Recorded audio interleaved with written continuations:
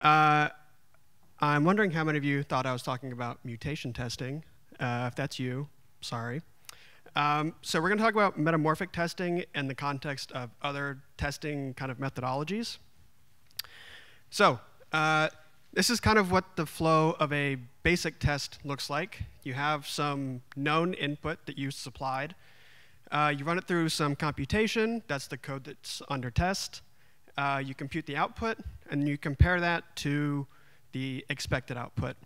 From there, you say, yay, it worked, or boo, it didn't work. Okay? So this is simple. It's easy to write, but it has some downsides. You have to already know the answer ahead of time. You're doing a lot of stuff manually. You're directly comparing these two values.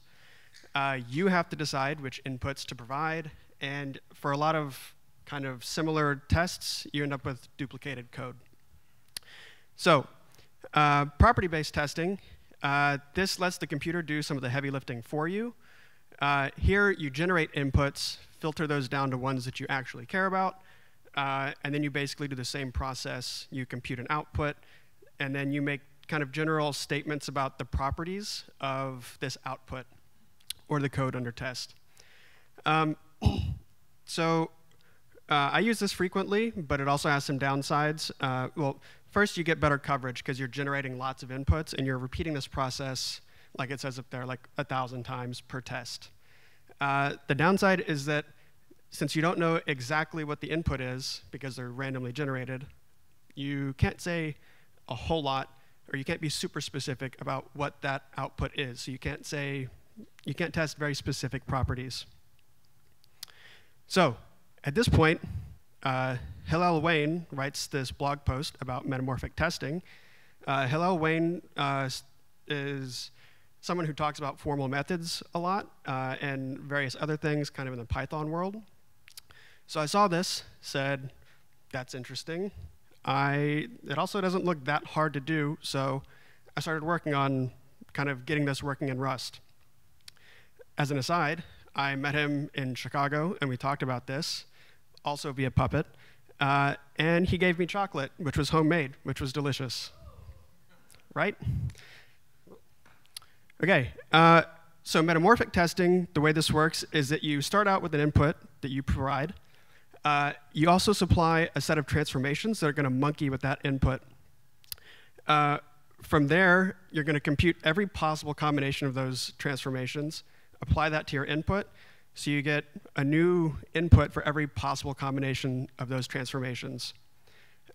You compute an output for the original input and every transformed input, and you enforce that some relation holds between those outputs. So as an example, or sorry, key features, you get 2 to the n minus 1 test cases for n transformations. That's nice. More if the order of the transformations doesn't matter. You know exactly what the input is, so you can say specific stuff about it. And you don't need to know the outputs ahead of time. That kind of eases the burden on the developer. So when does this make sense? Well, what if coming up with the expected output is difficult, time-consuming, expensive, yada, yada, yada? Or maybe the available properties to test are very difficult or too general to be useful. So example, let's say that your name is Gene, and you do embroidery. So you want to provide a service where somebody uploads a photo of embroidery, and you give them back a sequence of instructions to reproduce it. What properties are you going to test? I have no idea. Who's going to sit down and transcribe those expected outputs? Nobody. So what about a search API? So you provide, say, like a request as your input, and you want to return search results. Transformations, you could change the pagination, change sort order, stuff like that, and assert that you still get the same total number of search results back.